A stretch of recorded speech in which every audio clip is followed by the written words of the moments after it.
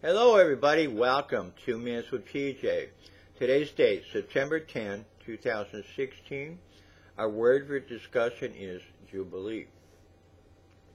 In Exodus 23:11, but the seventh year thou shalt let it rest and lie still, that the poor of the people may eat, that they leave the beast of the field, and they also shall eat. In like manner thou shalt deal with the vineyard and the olive yard. Leviticus 25:9, thou shalt cause the trumpet of the Jubilee to sound on the 10th day of the 7th month. In the day of atonement shall you make the trumpet sound throughout all the land.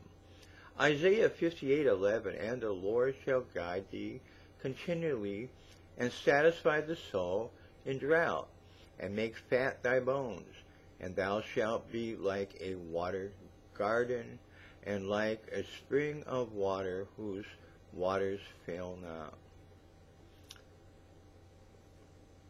Luke 4:18, the Spirit of the Lord is upon me, because he hath anointed me to preach the gospel to the poor.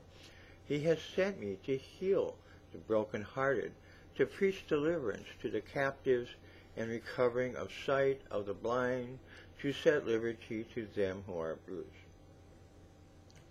The year of Jubilee was a year of celebration and festivals. Slaves, animals, and land are returned during the year of Jubilee. The year of Jubilee is a year of rest and feasting. The Jubilee is the 10th day of the 7th month of the 7th year. During the Day of Atonement, a trumpet is blown throughout the land. Jesus was anointed with the Holy Spirit to preach to the poor and heal the brokenhearted. I want you to think about this today. Have a blessed day.